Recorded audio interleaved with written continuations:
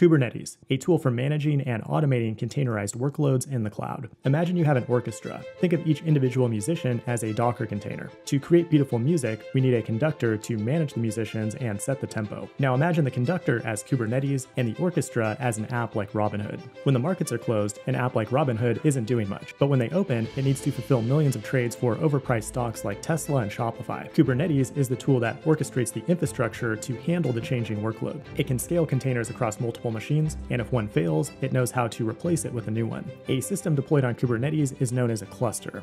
The brain of the operation is known as the control plane. It exposes an API server that can handle both internal and external requests to manage the cluster. It also contains its own key-value database called etcd, used to store important information about running the cluster.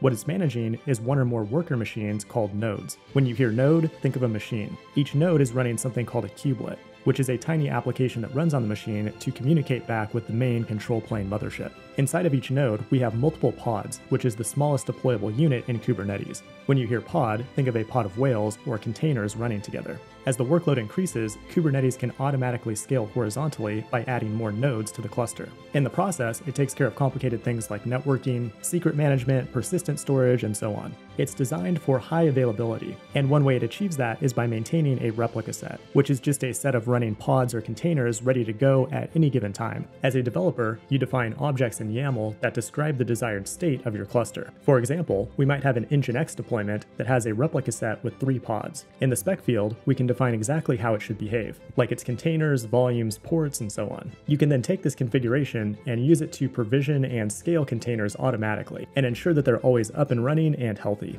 This has been Kubernetes in 100 seconds. Like and subscribe for more, and you can support my work by sponsoring me on GitHub or by becoming a pro member at Fireship.io for even more content. Thanks for watching, and I will see you in the next one.